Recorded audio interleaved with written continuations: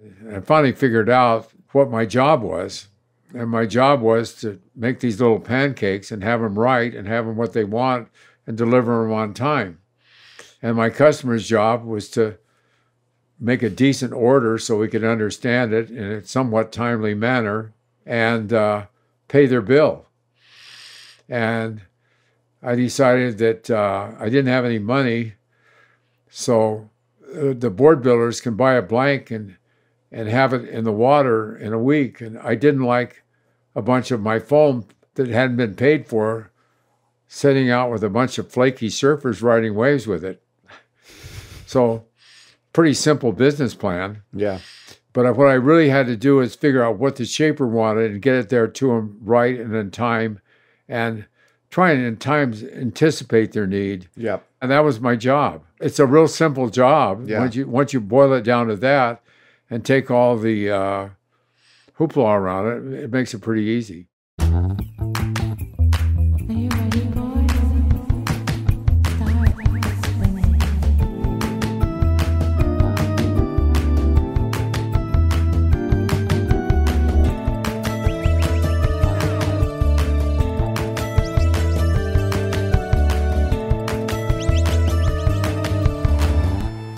That's Gordon Clark. I'm Jamie Brisick. This is Soundings, brought to you by the Surfer's Journal. The Journal is a member-supported publication made possible by sponsorship from FCS, Finisterre, Howler Brothers, Patagonia, Rainbow, Vans, and Yeti. More like a book than a magazine, the Journal delivers 136 pages of independent storytelling every 8 weeks, covering the people, culture, travel, and art of surfing. If you want to learn more, if you'd like to subscribe, please visit surfersjournal.com. Gordon Grubby Clark is one of the innovators of the polyurethane blank and the founder of Clark Foam, which dominated the blank-making business from the early 1960s until its implosion in late 2005, when he suddenly closed up shop. It sent shockwaves through the surf world, and Gordon's always been reluctant to give interviews, so the rumor mills spun. I'm reading from the Encyclopedia of Surfing here. Quote, Clark was born in 1931 in Los Angeles, raised in Whittier, and learned to surf while attending Pomona College in the late 1940s and early 1950s, where he earned a BS in engineering. In 1955, after spending 2 years in the Army, Clark was working as a laminator for Hobie Surfboards, the soon-to-be world's largest board manufacturer. Clark began to develop polyurethane foam molds in the mid-50s, looking for a replacement material for balsa wood, which was costly and often hard to find. In 1958, Hobie Surfboard switched entirely from balsa to foam. Clark made an amicable split from Hobie in 1961 to form Clark Foam in Laguna Canyon, later relocating to Laguna Niguel, and by the mid-1960s, Clark had become the runaway leader in blank production. He later attributed his success to the fact that nobody else wanted to do the job. There's nothing romantic about foam, he said in 1972. It's dirty, messy, and smelly, and nothing you dream of doing for a career. Surfer magazine named Clark as the 10th most influential surfer of the 20th century. Before sitting down with Gordon, I told my friends that pretty much every surfboard I ever stepped on up until the year 2005, and this goes for most surfers in America, was Clark Foam. Gordon Clark is now 90 years old and lives on a 52,000-acre cattle ranch in Central Oregon. We spoke in his office, with views over tractors and livestock. There's a cameo from TSJ co-founder Steve Pesman, who accompanied me on the trip. Gordon and Steve are lifelong friends and have a funny relationship. One morning, we were sitting in Gordon's dining room eating breakfast. "See those birds?" said Gordon, pointing out the window to a flock of birds in a tree. "Those are buzzards. They're waiting for us." So, Gordon, welcome to the show. Thank you. It's a pleasure to be with you. And Mrs. Pesman asked me to do this, and so I'm doing it. I'm so glad that you are. Maybe if you could sort of bring us up to Clark Foam. You know, you started surfing, you found your way to Clark Foam. Okay, well, I was born in Los Angeles. My parents moved to Long Beach, Wilmington, Carson, and then at 8 years old, we moved to Gardena. So I really grew up in Gardena, California. I lived there till I was 18 years old. And at that point, I moved down to the Dana Point, San Clemente area when I wasn't going to school. And that's where I lived principally the most part of my life. About 8 years old, my parents had some friends that bought a house in Palos Verdes, and we started going to the beach there in the summer quite a bit. I had a little plywood belly board and, of course, a blow-up surf mat, and that was my first experience to surfing. The first surfboard I ever really noticed was Renegator's. I was going to college. I was going to the beach and playing volleyball down in the Newport area, San Clemente, and I saw guys surfing, and it looked fun, and I bought a 90-pound surfboard and started surfing at San Onofre. And how old were you about then? About 18. Okay. And I was in college. I just started college. After 2 years of college, I was surfing so much, I went to Hawaii. But meanwhile, my second surfboard, Hoyle Schweitzer, a fellow classmate, and the guy that invented and patented windsurfing, was a fellow classmate of mine at Pomona College, and we built our first surfboards, balsa and fiberglass, and copies of Matt Kivlin's excellent work he was doing at Malibu. Mm-hmm. That was my first experience building a surfboard. And was that in the garage, or? We were in the college dorm, and it ruined all the tile in the dorm. Kind of made a mess. But then we started surfing a lot more, surfing trestle primarily. Okay. And this is what year exactly? More or less? 1952. Yeah. Right around there. Okay. I was going to get drafted. I found out there was a basic training in Hawaii.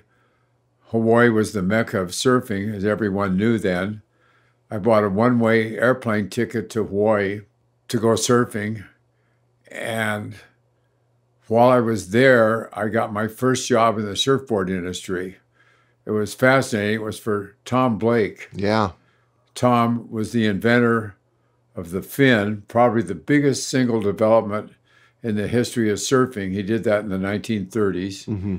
He also developed the hollow surfboard. Yeah. Tom had a tremendous history. He was a great swimmer in the 1920s. He started surfing in the mid-1920s. So, as an interesting guy, and my job, he got a contract by there was a big surfboard rental place owned by a guy named Earl Akana. And Tom got a contract to take all their balsa rental boards, or most of their balsa rental boards, strip the fiberglass off of them because they were all waterlogged because no one had patched them and kept surfing them. And also to glass the rails on some hollow paddle boards that Tom had built under his design for rental boards. Mm-hmm. It was very interesting. We worked in the old Steiner building, and the basement was where everything was kept. And for sanding the boards, we plugged into the old merry-go-round bar right on Waikiki Beach in the sand, and I'm sanding fiberglass Wow. on the beach in Waikiki, believe it or not. And that was a several-month-long job. Very interesting. And during that time, I got to interrogate Tom about his whole history. And for some reason, I was very fascinated at an early age about materials. Yeah. And so I got his entire history of the paddleboard and the problems with that. Mm-hmm. One interesting thing that I learned from Tom, that over the decades, and still to this day is a mistake being made, but Tom figured it out in the 1930s. When you put a surfboard in the hot sun, it gets hot. Yeah. We measured the surface temperature at 160 degrees one time at Hobie's with a little thermometer thing. And then you take the board and throw it in the cold water. It pulls a vacuum on it. So Tom learned this with his hollow paddle boards. He couldn't keep the water out of them. He tried everything possible and he couldn't do it. And if you plugged them up solid, the vacuum would collapse them. So I've seen that before. This is a problem that's gone on and on. It went through with the honeycomb wave board in the 60s and clear through the the latest one, a big one was that Surf Tech board, or those boards they make in Thailand. Yeah. With that technology, and the inner core is not completely waterproof. And so they have the same problem. Yep. Balsa boards had that problem too. If you didn't fix a ding, you would suck up water. It's a very important part in surfboard construction that most people have missed, but I learned it from the inventor of the fin. And you were paying close attention. You studied engineering in college, so you were... Well, at the time, so going back to education, another interesting point with materials during that same period, I met Bob Simmons. And this was the year before he died. And for some reason, this idiot 19-year-old is asking one of the pioneers of balsa fiberglass construction all about his foam experiments, which happened about 1948. That's when he started it, and all the things he tried. With epoxy and extruded polystyrene foam. That's what he's fooling with. He got some out of the, as I heard later, out of the back door from either Douglas or Lockheed. When they first got a hold of it, they gave him some, and he started fooling with it for surfboards.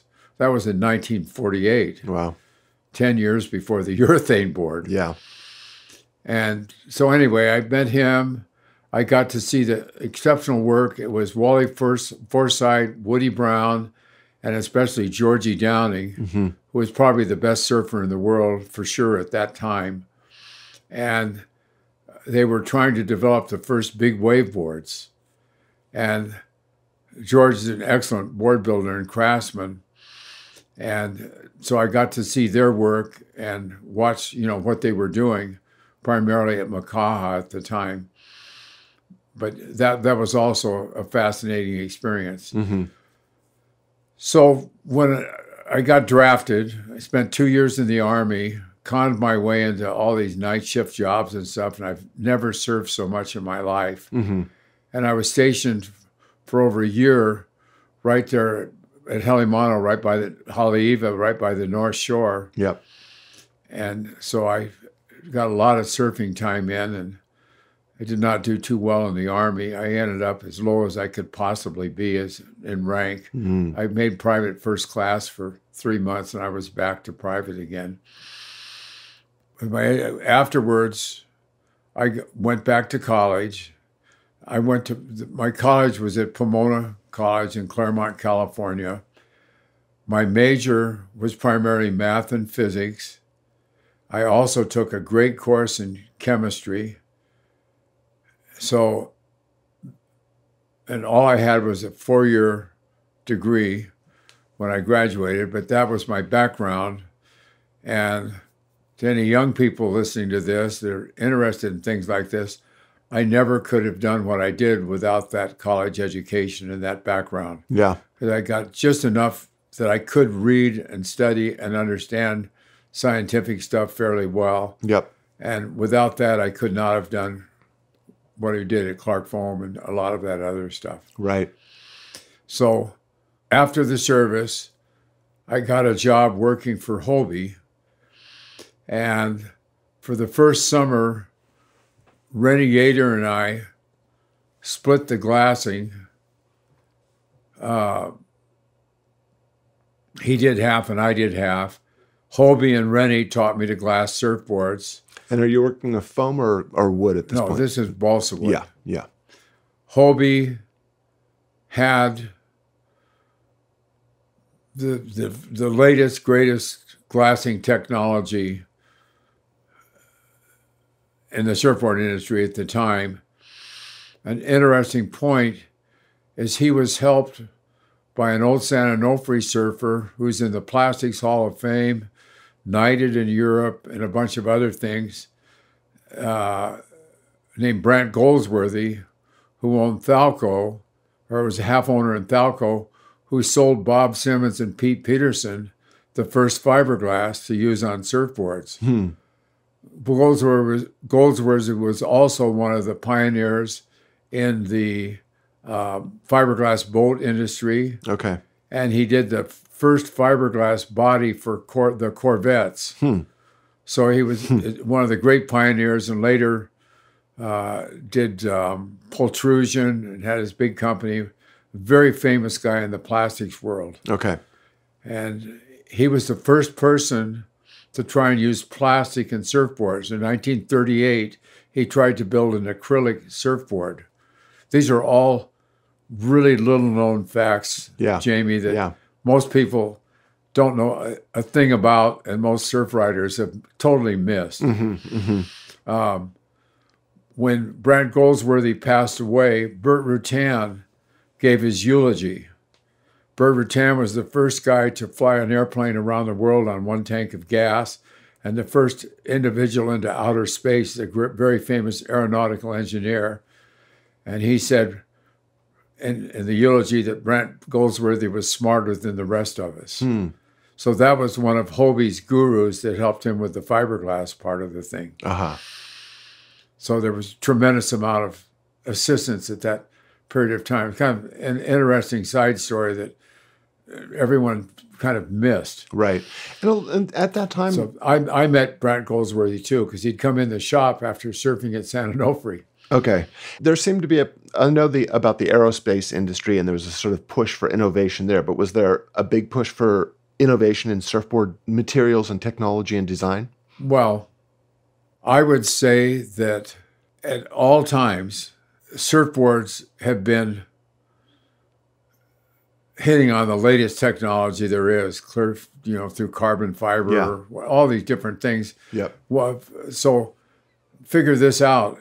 1946 was when Simmons and Peterson started making fiberglass on balsa. There wasn't even a fiberglass boat industry then. So you can say the surfboards were ahead of the boats. That's interesting. And almost in a sense, or right there at the very start. That was 1946. So there was barely a polyester around, or fiberglass. So you and Yater are working for Hobie. You're glassing surfboards, and from there. That was the first summer. What happened is I came back and had to go to college. I had to pay for college, so I had to work. And my first summer, I had two jobs. One was splitting the glassing at Hobie's, and I also worked at an oil refinery in Huntington Beach as a summer substitute. And it was kind of a night shift, day shift job. I learned a tremendous amount. I worked in what's called an absorption plant. It's a refinery, and a fascinating job.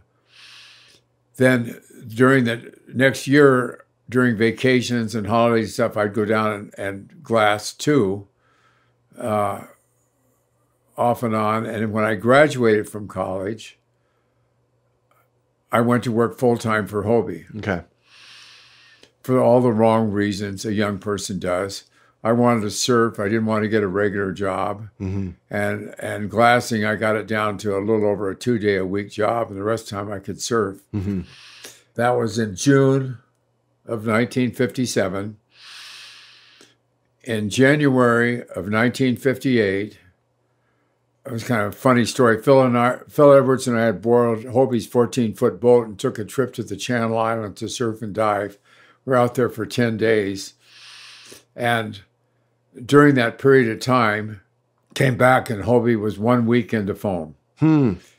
He'd just blown up his first mold. And so he needed a helper.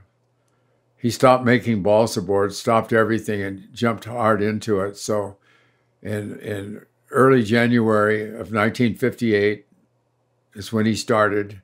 In June, believe it or not, we came out with a foam board. Wow. And that was all Hobie's capital, Hobie's money. If you know anything about Hobie, when you're around Hobie, he's a genius, and he power attacks everything. He won't talk to anybody or do anything else. And so he really pushed the whole thing hard. And we came out with a board, and he was swamped with orders immediately. And was it an immediate kind of great leap forward in terms of performance and how a board would ride? I've seen surfing tabloid reporters say urethane foam was invented in 1958 and hasn't changed since.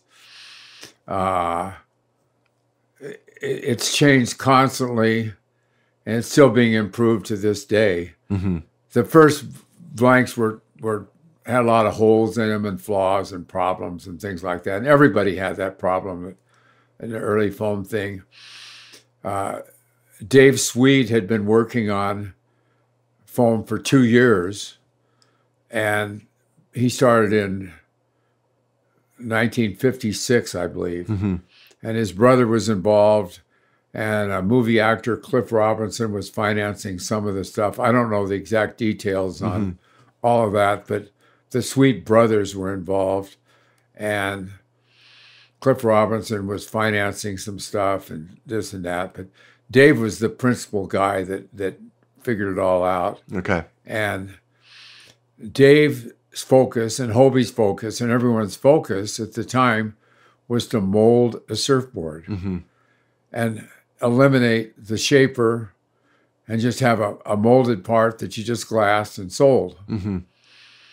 Well, an interesting point, Dave was successful and Hobie wasn't, and no one else was. Mm-hmm. And Dave never did very much. He had a small production and finally quit, but he did a tremendous job, and it did the molded thing, something that's never really been copied to this day. And so it surprises me that more people haven't tried to, go in that direction.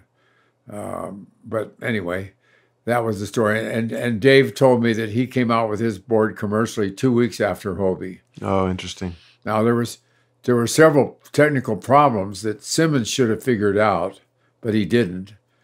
And there were two technical things. One was the center stringer. And what the center stringer does, which we didn't really figure, Hobie put the center stringer in right away because he figured out right away he had to shape the damn stuff. Yeah. And so he put a center stringer in so it'd hold it stiff enough to shape. Yeah. Well, when you glass it, the center stringer holds the two pieces of foam or the fiberglass on either side from bending. So for the board to bend, one side has to compress the fiberglass, the other side has to stretch.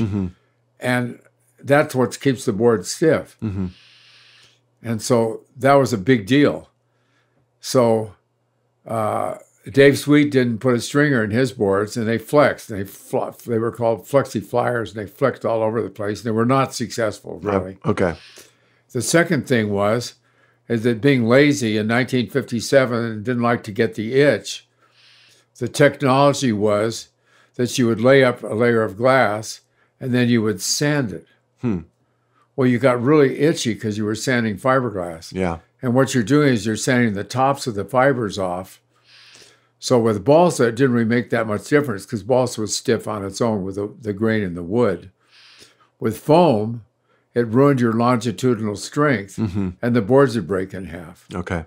So what you do is you lay it up, and then you do what's called the hot coat or the fill coat next, which all boards are done that way now. I was the one that started that because I didn't want to get itchy. But I also figured out, hey, it's making the board stronger. Wow. And Hobie bitched about it when I first did it and didn't like it. And then all of a sudden he finally accepted it and explained it all and how it worked. And that made the Hobie board successful also. I see. Dave's boards, the first summer they flexed too much, and most of them broke in half because they had sanded through the glass. So anyway, so Hobie was swamped with orders. It was immediately successful, and we couldn't make enough boards. It just took off like crazy and totally disrupted the existing industry. Going from the balsa to the foam, was it an immediate leap in performance? Were the guys in the water doing things that they hadn't done before? No. The reason for the foam, kind of in a sense misunderstood. The original foam boards were heavier than balsa wood. Okay. The foam was so weak that they were making, they had to use 2 layers of 10-ounce cloth and a deck patch to hold it together. I see. Balsa wood is a real pain in the rear to glue up and shape and match the wood and all that. It was a tremendous expense compared to foam. Foam, these guys that were starting out, they just buy a chunk of foam and they could shape it and glass it and sell it. And during the summer, it instantly sell. And so, big deal, you know. And so they were throwing anything they could together to get it. There was a serious problem with balsa boards. That's back to the old Tom Blake theory. What's that? You get a ding in a balsa board, a small hole in the balsa board, get it hot in the sun and throw it in the water, it sucks up water. I see. So if you don't do anything about that, pretty soon your board's real heavy, and then it starts delaminating. So balsa boards were a maintenance problem. Any little ding or anything like that, you had to fix it right away. Besides being hard to make. So, and it was difficult to get a supply of balsa wood. So, but for the board owner, the maintenance factor was kind of a real pain in the rear. Foam eliminated that. So you can ding up your board all you want to and keep riding it. It doesn't matter. Throw some duct tape on it. Yeah.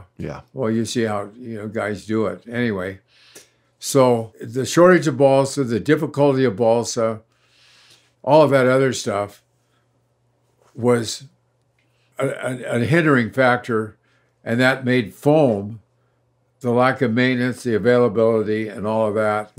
That's what brought it in right away. Well, right away, at Hobie's, we made Mickey Dora and Joey Cabell and a few of those guys, a 20-pound longboard. Well, longboards were 30, 35 pounds out of balsa. You couldn't get them down that light. So we made them some boards that were lighter for real good surfers. But with the foam we had and everything, that was just kind of an experimental thing that happened on it.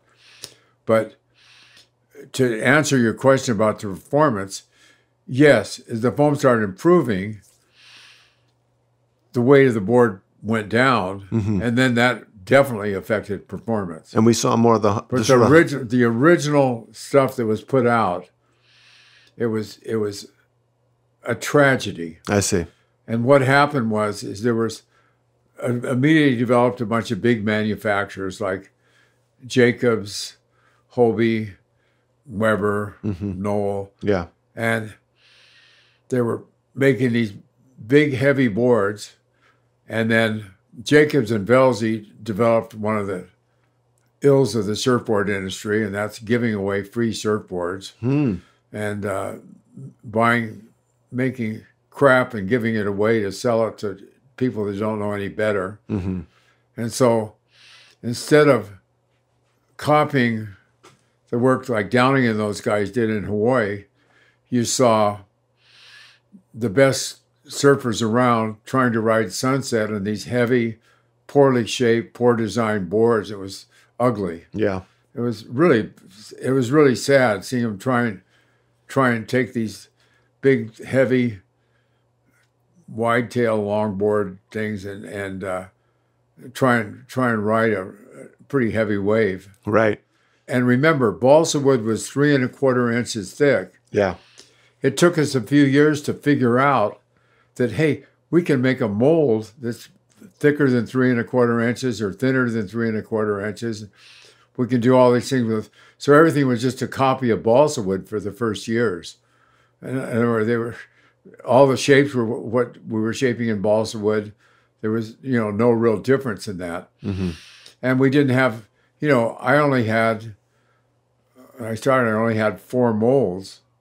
And I think Hobie had, I can't remember how many he had, but less. And there were very few molds around. Yep. Were you shaping too at this time, or just concerned with the technology? I shaped my own boards fooling around, but was never a shaper. I've made boards, but I've never. But you were right. You were kind of ear to the ground with everything. I was a glasser. Yeah. Because there's less ego and more money. But you were sort of taking in. Obviously, your peer group were shapers, so you were taking in their feedback. Oh yeah. Oh no, I was around. Yeah. I was around all the great names you read of that period. You know. And so very soon after this, you found your way. I met Greg Knoll when he was 17 years old. I used to surf trestle all the time with Dewey Weber. Wow. One of my best friends, I met him when he was 13 years old, was Phil Edwards, who was head and shoulders above everybody then. I don't think anyone in surfing that I know of has gotten that much better than everybody else than Phil did for a short period of time. So early foam, and we're right in 1959, we're getting right to the beginning of Clark Foam. Okay, well, during that period of time, I also, between graduating from college and Clark Foam, I spent over a year in bed from back problems. Yes, you mentioned this. And so I finally got 2 spinal fusions, and I was in a body cast from my crotch to my armpit for 6 months. Wow. And laid up. And that was an interesting period because I learned, after about 3 months, I almost went nuts. And then I started, I'll study things, and I did. And I learned how to do accounting and some business management stuff because I saw the problems Hobie was having running his business and his accounting thing. And so I helped Hobie set up a bookkeeping system and things like that. Anyway, in 1961, the molding technology that Sweet and Harold Walker especially had developed had made everything Hobie had obsolete. So Hobie, and by then it was, several things were obvious. By then it was obvious that it was going to cost a bunch of money to set up a blank factory, and you really couldn't afford one for a single shop. You had to have more customers than one. And Hobie was the biggest surfboard manufacturer by far in numbers, but he still couldn't afford it all by himself. So we split off, and in January of 1961, I took over his old foam shop, and all I got, he even took the glue press, all I got was a few racks and some resin handling equipment that was real crude, and started Clark Foam. Okay. So that was January of 1961. That's when it started. So what was it like when you first started? Who was using Clark Foam at that period? Hobie, Reniator, Con Colburn, Con Surfboards, Wardy Surfboards, a few others. They started buying from me right away because they knew me and they had confidence that I could come through eventually. Yeah. Maybe. So you're making foam. These are early stages of foam. Had 4 molds in the factory in Laguna Canyon. It was right across from Laguna Festival of Arts. Okay. An old building there. Yep, I know that exact area. And that was the factory there. And then in 1963, I purchased 2.2 acres in Laguna Niguel. I was the second building to go up in that portion of Laguna Niguel. There was nothing around me but farmland when I moved in there. Wow, it's so densely developed. Yeah, I know that now area. It's a megatropolis or something. Yeah. So anyway, started Clark Foam then. As I said, it only had 4 molds, and only 2 of them were popular. We had a lot of temperature problems and things. I'd have to get up at 3 in the morning, and during the middle of the day in the summer, I couldn't foam. And in the winter, I was doing everything I could to warm the place up enough to make foam. And couldn't sleep much or things like that. But originally I would do the foaming and the gluing and didn't have many employees, very few, and then gradually. But meanwhile, since they started, Walker and Foss both had big factories and were really going hard. I had a little tiny factory. Yeah. And we were talking yesterday, and you described something really interesting, which was just sort of paying attention to the marketplace and kind of just reading reading what the shapers needed, what the surfers were doing in the water, and kind of being able. We were talking about your success, and you talked about sort of anticipating where it was all going to go. Well, when the foam board came out, and especially the sweet technology, all these guys go, wow, we can mold a surfboard, and the market's growing, and we've got Gidget and the Beach Boys and all this other stuff. Wow, we're going to... So people started pouring capital in, and they were all making, which I think I was the one that came up with the word for pop-outs or molded boards. Yep. Or a different technology than the at that time, the foam blank and the hand shaper and the wood center stringer and the glassing. So there were all these companies starting. Chuck Foss went very hard in that direction. And then, of course, Sweet. And that was the big goal. So there was a battle with the guys around that had been making balsa boards and now had foam blanks, and the new guys that started making foam boards because it was really easy for young punks to get in the blank. I'm saying this because Steve Pesman's sitting behind me, and Steve Pesman was one of the young punks that started making surfboards then, buying Foss foam. He never bought my foam, the jerk. Anyway, I wouldn't have sold to him anyway. He was a punk.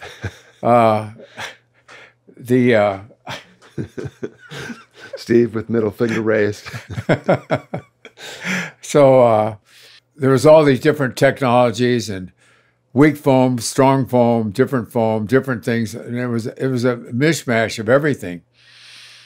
And there was a seasonal problem also, which was kind of weird. People can't understand it today.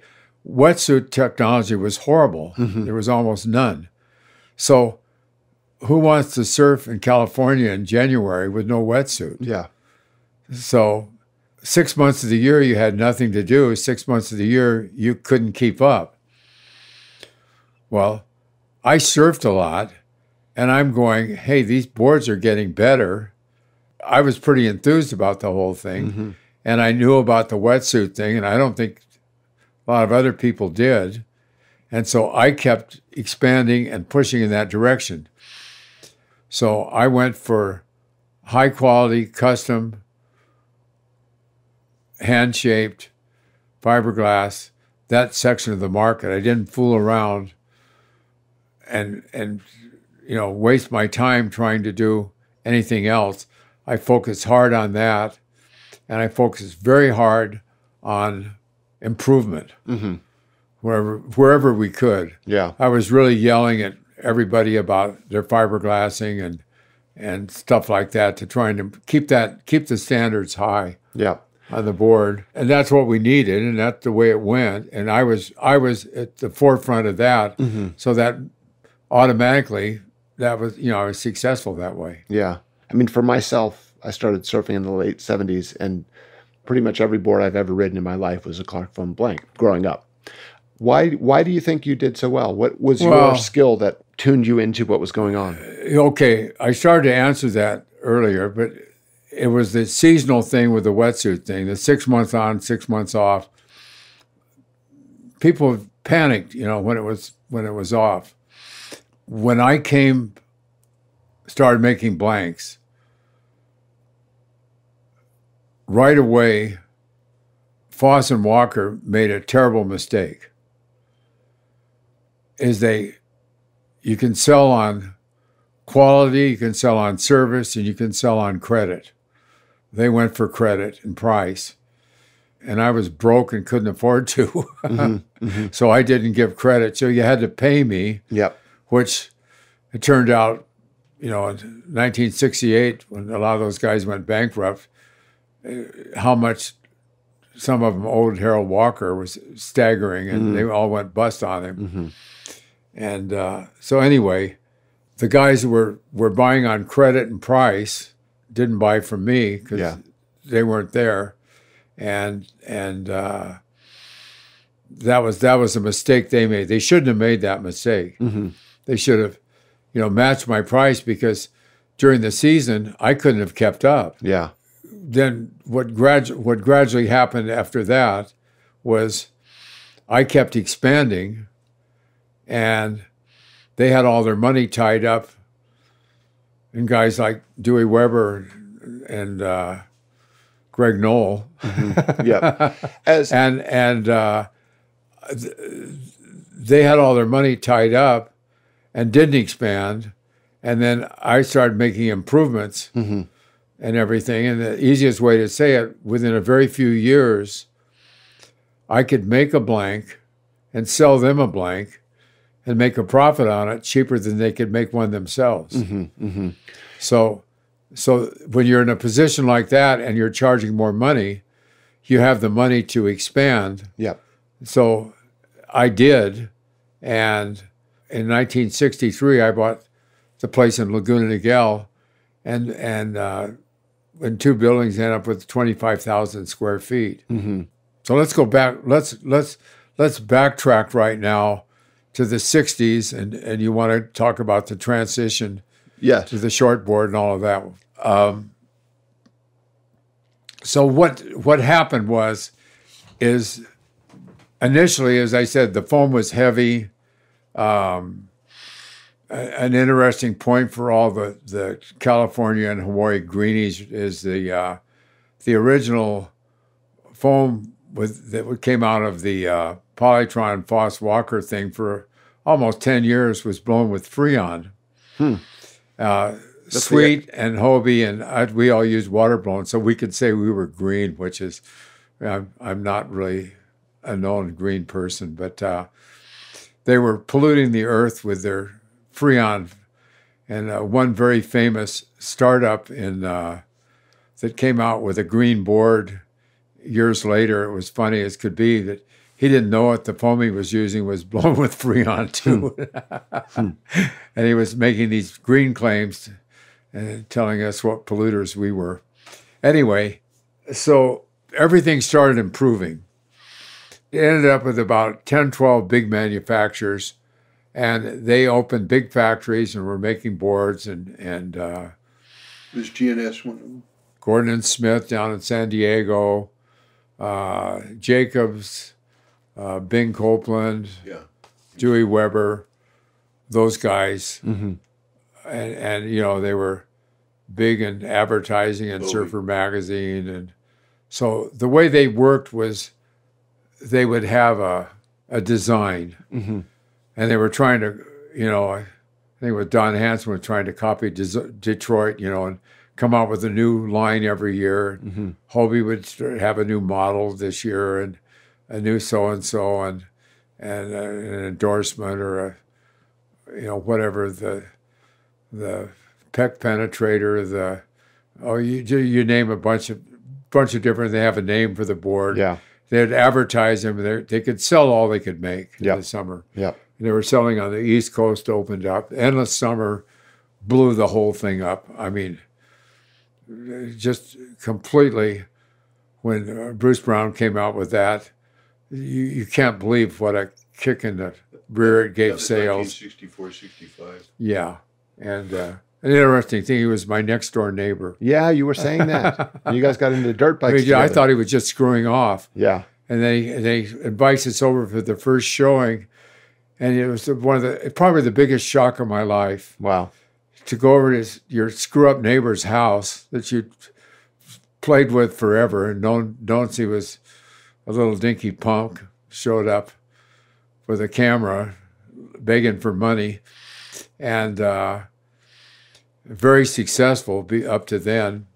And said he was going to take 2 years off to make a film, and said, "Come on, well, you guys come over and show you my film, a small showing." And so you went over to your screw up next door neighbor's house and watched Gone with the Wind and The Godfather, and oh my God, where did this come from? So when you watch it, did you Oh, immediately... I was in shock. Yeah. I mean, You could see that The Endless Summer was going to become The Endless Summer. I mean, we had no idea of all that, you know. Yeah. And I mean, just how did you come up with this? Right. You know. Yeah. And then that just rocketed the surfboard industry and surfing in general. oh my God. I went back east that summer and every theater had it on in the whole East Coast, all over the United States. Yeah. It was one of the top box office sellers of the year, and was the first time a person had made a home movie and knocked out the big Hollywood guys in sales. Yep. He was a pioneer in the movie industry, among other things, because no one had ever done anything like that before. Yeah. But that opened up the East Coast that then had 150 million people within so many miles of the beach that they could go surfing. And oh my God, it was unbelievable. Mm. And that lasted through 1968. And then it all collapsed. But anyway, so there's the big manufacturers making the longboards, advertising and giving money to guys like Pesman here to run magazines and stuff like that. They were all getting rich off the poor surfboard makers.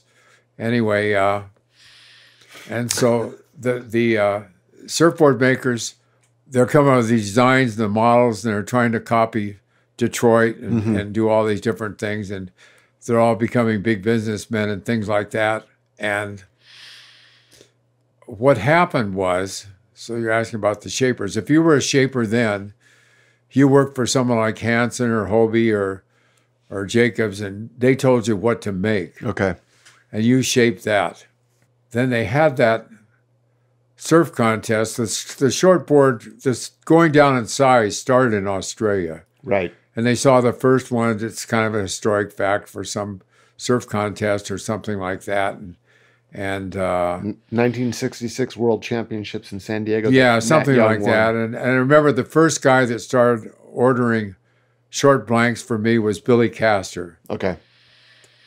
And that was in 1966. And so I was the only one that picked up on some of that. And I started making molds for him. Mm-hmm. Walker and Foss didn't. And so that was the thing about, figuring out what's going on. Yeah, you were anticipating. I surfed. I saw what was happening. I had, some of my best friends have been some of the best surfers in the world. And so I was, really in touch with that. And I don't know what happened to the other guys who were asleep. And the big board builders were asleep too. Mm-hmm. So what essentially happened was, at that time, we had a pretty high reject rate.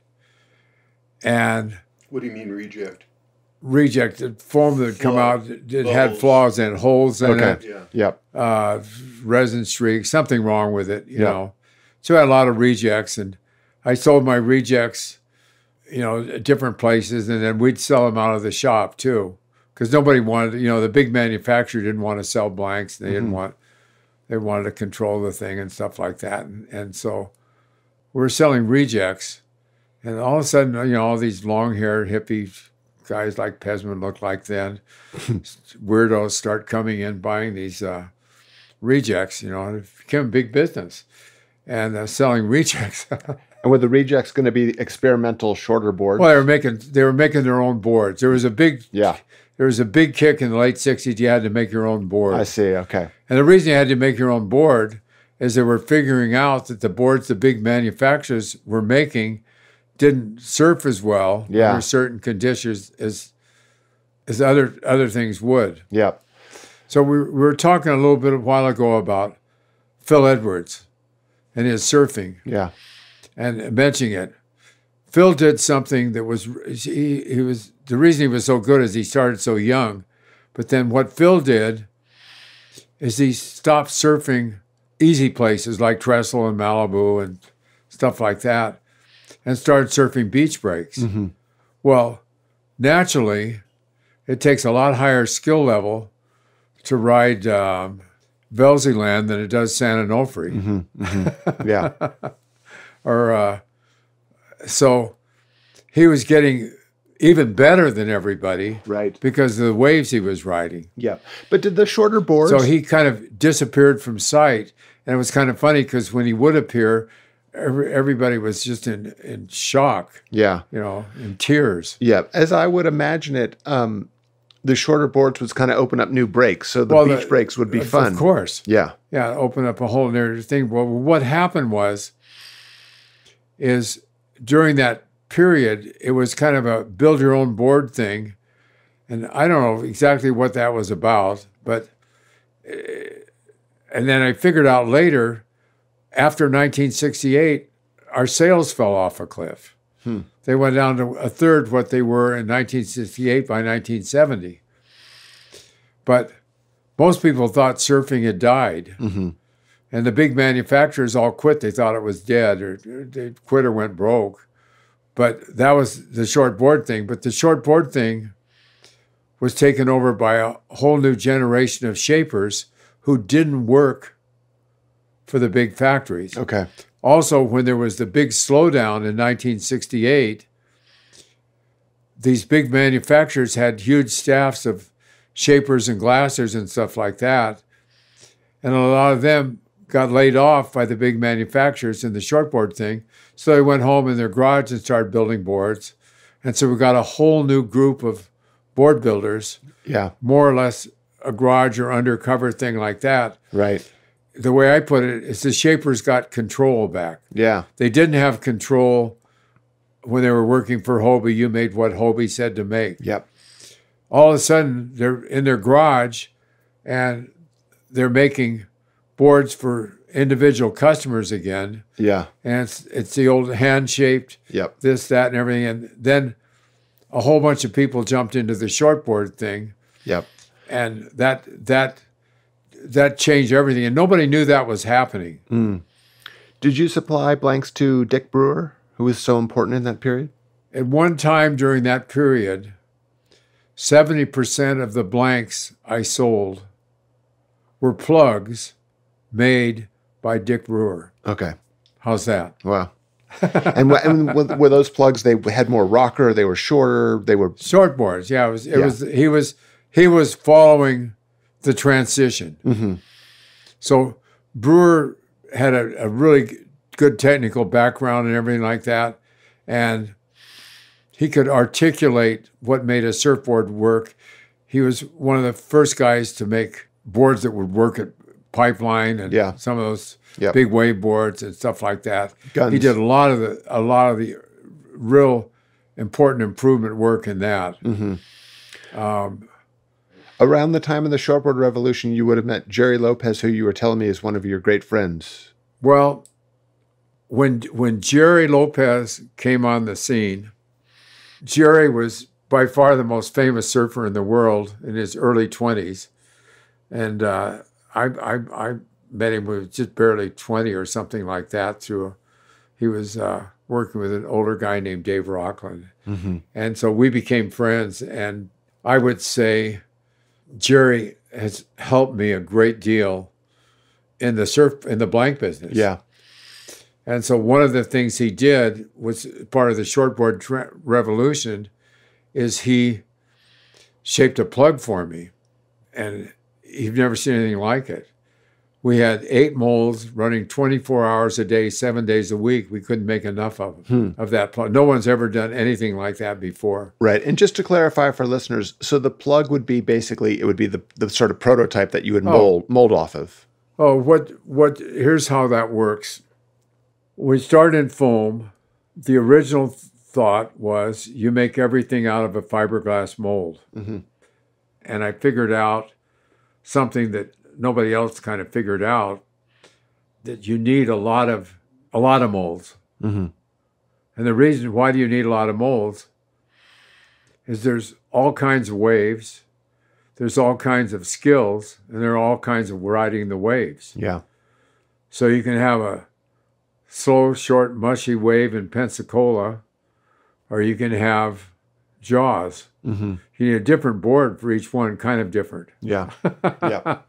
Radically different. Right. So you need different foam densities, different molds, different shapes, different everything like that. And different rockers as well. Yeah, rocker came late. Okay. That's another story. Okay. In our conversations yesterday, I told you too much. No, we could go You're for too informed. we could go nine Jamie. nine hours. You've got to slow down and take things in chronological order. We could go. This isn't an LSD session. We've got to make things a little logical, okay? Okay, so let's jump back to Do you Jerry. concur with that, Steve? Absolutely. Oh, thank you, Steve, for backing me up. The LSD we can use as a chronological marker. We left off right around the LSD time. We won't talk about the. I got through that period by not drinking, smoking, or using drugs. I know. I So anyway. I have great respect for you with that. But so Jerry Lopez being a big figure in your life. But not only that, when you have a really good surfer like that, Yeah. especially one that's really smart like Jerry, and you torture them and interrogate them and everything, you find out an awful lot about what's going to happen or what's happening or what everybody's thinking about or Yep. what everybody's doing. Yep. So if I didn't do that, I would be stuck with an old 10-foot copy of a Kevlar longboard, you know, Yep. and that's all I would have made. Yeah. But I had to try and figure out which way the wind was going to blow and follow that, and to do that, you know, and how to service the shapers and what Yeah. they needed and how to deal with them. I had to talk to a lot of people and figure out a lot of stuff. It actually got harder as the years went on. But let me ask you this: did it feel like work, or did it just feel like the thing you cared about most in the world? I mean, in terms of that kind of follow your passion. You want thing. to talk about work? That's another story. But I think So, what I'm getting at is we'll talk about work for a second.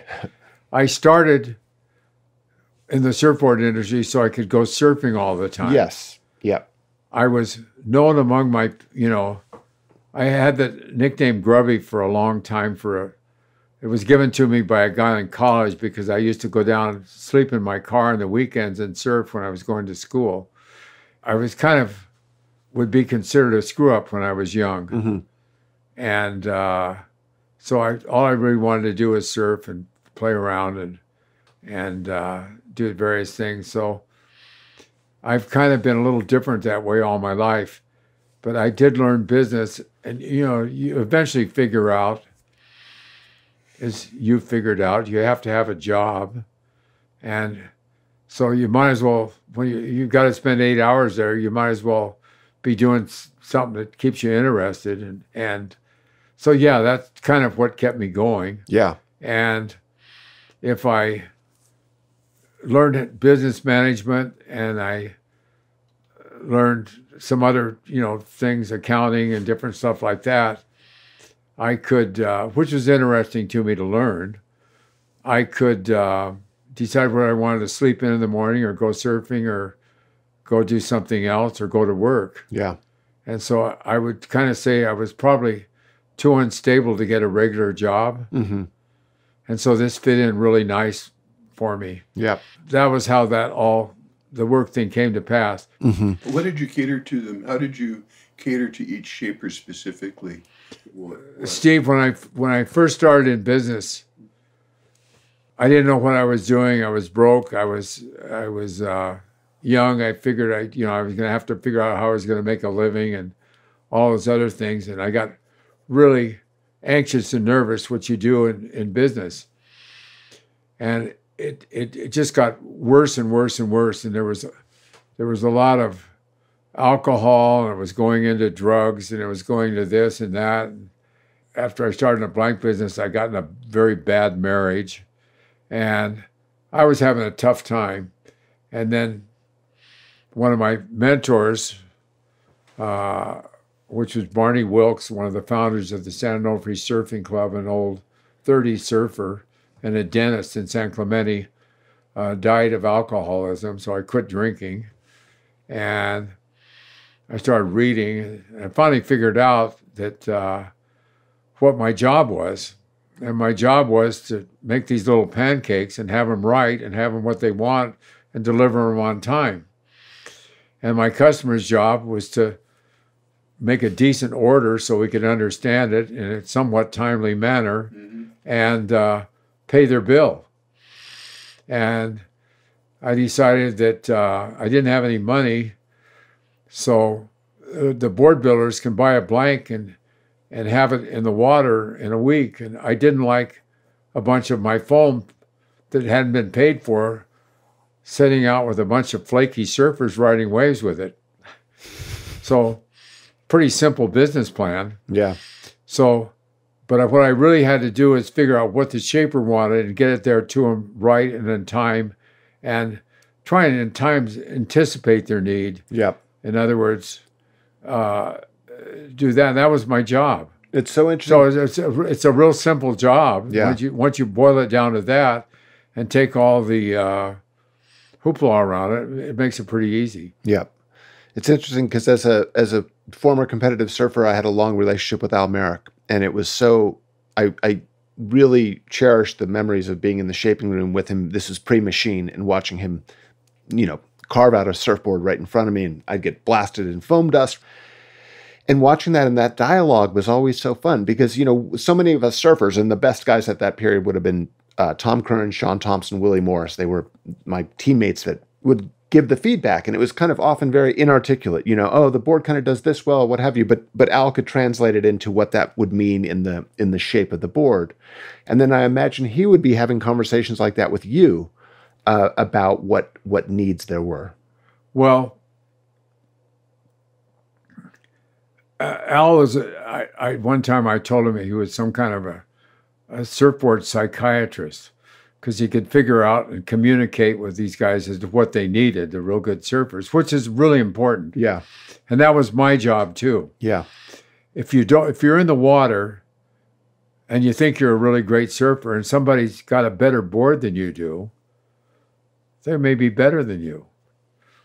So you better be riding the best board if you want to be the best surfer. Yeah. For you, for that break, for that place, that Absolutely. time, that everything else. Yeah, it's such a big component in being a great the shaper surfer. The shaper on some beach break in Delray Beach in Florida needs a different whole set of things than a shaper on Maui at Hokipa or something like that. The shaper has to listen to the local surfers. Mm-hmm. So really, the control of the shape is not by the shaper. Mm-hmm. It's by the good surfers. Yeah. Or the surfers buying the boards. They're the ones that are the ultimate designers. Yeah. And if you were a competitive surfer, if you didn't have as good of equipment as the other guys, you were screwed. Yeah, I mean there were two tangibles. One was having the best board under your feet. The other was being as physically fit as you could be. And then the big intangible was what the ocean was going to do during those 20 minutes or 15 minutes that you were in the heat, But Okay. but boards was probably the one thing that you would just constantly be trying to make sure that you had maximized. Well, here's a great statement by one of the great big wave pioneers, Buzzy Trent, who in his old age said this: "The modern surfers are in better shape, have better equipment, and they're better fed than we were." What about when the computer came in to shape blanks? Well, you talked about early innovation in surfboards. A guy named Michel Berlin in France built the first shaping machine. It was using an old digital equipment computer. I flew over to look at it. He was a friend and a customer for years, since the late 60s. He was also the second guy to surf in France. He built one. He had a machine shop and was an engineer, and he got a programmer, and they made one with the digital equipment. That shaping machine was essentially the same as the modern one, same technology, same computer software theory. When he built it, it was just when Apple Computer was moving out of a garage, and Microsoft had barely started. Mm-hmm. And the IBM PC was just started, just a former. So they were doing a shaping machine then. So the shaping machine technology is old computer technology. It's primarily dependent upon the cutting head and the speeding of the cutting head. And the cutting heads have improved over the years. But and the shaping machines have gotten better. There's been a lot of work done on that. The shaping machine did 3 things. 1 good and 2 bad. The good thing is it improved the shapes for all boards that are done on them. Mm-hmm. No more mistakes. You mentioned Almeric. You just buy an Almeric board and you take it to one of the computer things and have them copy it and make a board for you just like the Almeric board. So everybody has everybody else's shape. So I can start a surfboard shop right now and have maybe not the latest, greatest, but pretty close to shape. Mm-hmm. A good shaper now, or a good surfer now, can learn how to use the machine and make his own shapes. So it's gotten to, all that stuff is good for the riding of the boards. The bad things, there's a number of them. One is I can take the latest shape by the best shaper in the United States, send it to China on the internet, and the next container back can have that shape in a board sold at Walmart, Mm-hmm. if Walmart sells surfboards. So there goes that. Yeah. And that took out a whole bunch of stuff in the design industry. Now it's a copy industry. So Pesman, if he was starting today, could be caught up with the latest, greatest designs with his first boards, instead of being a punk that shaped, really bad-looking boards and stuff. So anyway, so that part of the thing has helped the end consumer with better boards to surf with. You don't need a lot of the early shaping machines. Really pissed me off because they started buying oversized blanks. Mm-hmm. So one of the things with urethane foam is the outside surface of your mold is cold, and gravity makes the foam on the bottom higher density. Okay. So that gives you a blank. You always mold them deck down. If you mold them deck up, people will be going through their decks a lot more. Yeah. So the deck's always stronger on a foam board Mm-hmm. than the bottom. The outer surface is always stronger than the other stuff. The early Sweet and Dave Sweet boards, they call it hard shell technology, and they were stronger, because of that.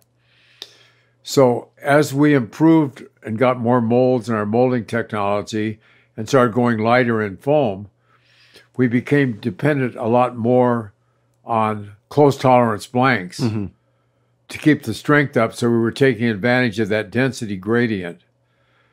So when the shaping machines came around, some of them were pretty they have to jig the blank into the machine so it fits where the computer doesn't know where the blank is. So they have to fit it so they're not running their machine head over through air and ruining the blank. Mm-hmm. So a lot of the operators started buying oversized blanks. And the shape that they're machining has to match the volume in the blank.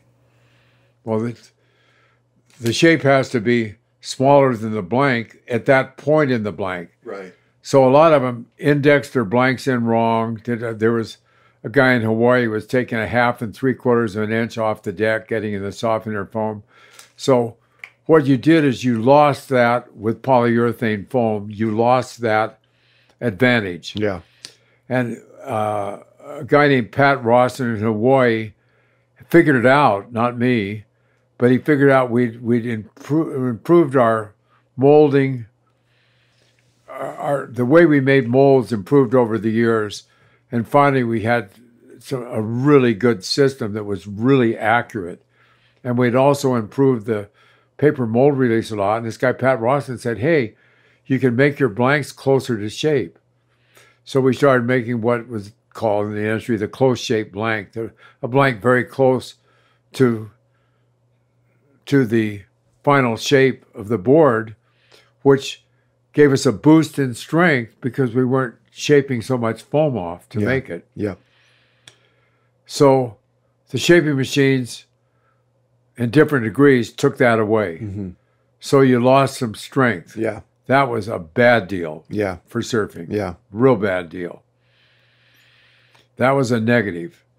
And now some of the blank makers I've noticed in polyurethanes and looking at their catalogs have used blanks. Their blanks are not for hand shapers, they're for machine shapers. Oversized.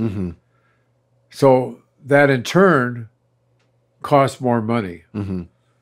So that was a loss. The other was a gain. Yeah. So I don't know which is best or which is different. One of these days, everybody's going to be shocked because there's enough technology out there that some real smart, well-educated group or team is going to blow everybody away. Yep. Unfortunately, that's probably going to come from Asia now. Yeah. But anyway, too bad. Right. Thinking about when that kind of beautiful period when surfing had yet to become as big as it is today. When you think about those early days compared to what it's become, did you, A, ever imagine it would become that? And B, what do you think of what it's become? When I started surfing, you almost knew everybody around that surfed. I used to very often surf trestle by myself with no one on the beach. Wow. And usually there would be maybe 5 people out or something like that. So how do I feel if I pull up a video on YouTube and see something on trestle and see all those people there? You can almost walk from board to board without touching the water. It's a different deal. I don't know. Yeah. Yeah. Maybe it's changed. I'm not sure, but I remember different times going down to Mexico and Phil Edwards and I going down to K38 or something and discovering it. Nobody knew it was there, and surfing it by ourselves. And those type of things. And those days are still around different places on the world. Yeah. But other places it's gotten real crowded and it's got real commercial and it's got, so I don't know what I have no, I don't know how they feel about it now. Yep. But I know that the experience that I was building blanks for, that experience is still there. But is it there when you see that many people in the water and it's real crowded? I don't know. Yep. What made you walk away? It was 2005. It's a 3-letter word. Age. Yeah. You're not trying to run the nose when you're 90 years old. Yeah. You know what I mean? Yep. You're not doing a late takeoff at 90. I really respect guys like Mickey Munoz and Jerry Lopez that are still going strong on it. I don't know whether my body would have held up that long because I've had 3 spinal fusions. But the thing that stopped me is I was doing too many other things and I wasn't staying. You have to keep surfing all the time to do it. Get out of shape. Don't surf for 2 months and then go and try and ride an overhead hard-breaking wave. And the last time I went out, that's what I did, and it didn't work very well. Yeah. I got really wiped out. Yeah. And I'm huffing and puffing trying to get a breath of air and going, oh my God, what am I doing? Right. And what made you close up shop with Clark Foam? At the end, in the latter years, I was spending over half my working time fighting the government. My first big battle came in '83. Well, going back further, in 1970, what was OSHA then, it was California something or other, wrote me up as a model plant on how to handle polyurethane. So I was in a statewide publication in 1970. In 1983, appeared the inspector from hell. Gave me a 30-day notice to close down. Lied to me and redesigned a plant for me and how the plant should be designed. And it was all over worker protection and fumes and stuff like that. Panicked. We had to close the plant down for some days, spend a whole bunch of money, hire a bunch of engineers, do it not the way that the OSHA inspector said to do it. Found out by calling Sacramento that I could get a variance. I applied for an emergency variance, got one, went to a hearing with 7 guys, like a court hearing. And the last question was, what was going to happen if we don't give you this variance? And I said, we're moving the plant out of the United States. So they gave me the variance. Before me and after me getting variances was the fire department. So they couldn't pass OSHA either. And so anyway, so from then on out, I used OSHA a lot, and they were great. You know, they did a good job. They were real tough and regulatory and everything like that. In 1993, the Orange County Fire Authority had incorporated a whole bunch of small fire departments, and they were very powerful. One of the biggest fire departments in the United States sent in an inspector from hell. From there, it just got worse and worse and worse and worse. They kept coming back in the same things. They turned me into all these other agencies. We had all these different agencies citing me. The fire department would come down, they bring down the health department. The health department would say, okay, and the fire department would get pissed off and go get to another agency, and they'd bring this and bring that. And just kept going and going and going, and just kept getting worse and worse and worse and worse. And then they brought in the EPA.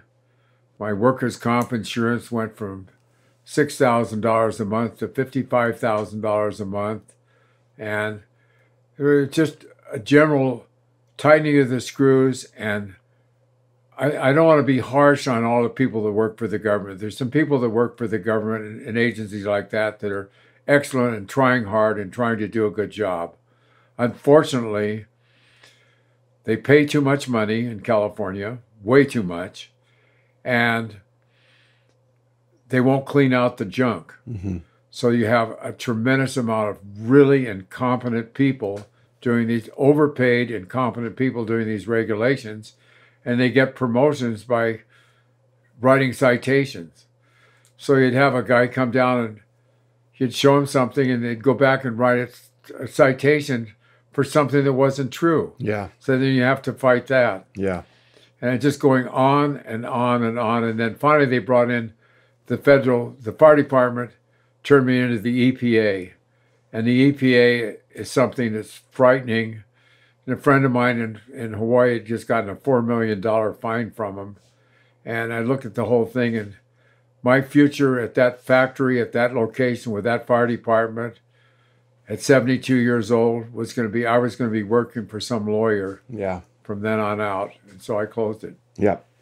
So now you're up here on the ranch in Oregon. What's a typical day like for you? I was 72 years old when I closed Clark Foam, okay? To put that all in perspective, I'm now 90 years old. So I have a ranch and some farmland. And I do that, I enjoy it. It's a continuation of the blank business in a sense. I'm in agriculture. It's very interesting to me. It's a whole new field. I call it my second life. Yeah. So I got into agriculture when I was old, and I enjoy it, and I highly respect it, and it's really hard, a lot harder than I thought it was. And if I knew how hard it was, I probably would have choked out earlier. But I enjoy it. It's fun. So what I do, I get up during the day, and I'm a rancher. Nice. Not really. As I told the locals, I own a farm and I own a ranch, but I'm not a rancher and a farmer. Yeah. But anyway. Anything that we've left out? Any last words? Can I talk about Pesman for a while? Yeah, please. No. We're good. Thank you for that. It was a fun conversation. Soundings is produced by me, Jamie Brisick, and Jonathan Shiflett. You can find it on Apple Podcasts, Google Podcasts, Spotify, and YouTube. Our theme song is Give Me a Wave by Asuka Matsumiya and Poslin Chanton. Soundings is brought to you by the Surfers Journal, a reader-supported publication, made possible by sponsorship from FCS, Finisterre, Howler Brothers, Patagonia, Rainbow, Vans, and Yeti. The journal is published bi-monthly. If you haven't done so already, I encourage you to visit surfersjournal.com and subscribe. Thank you so much for listening to Soundings. We appreciate you, and until next time.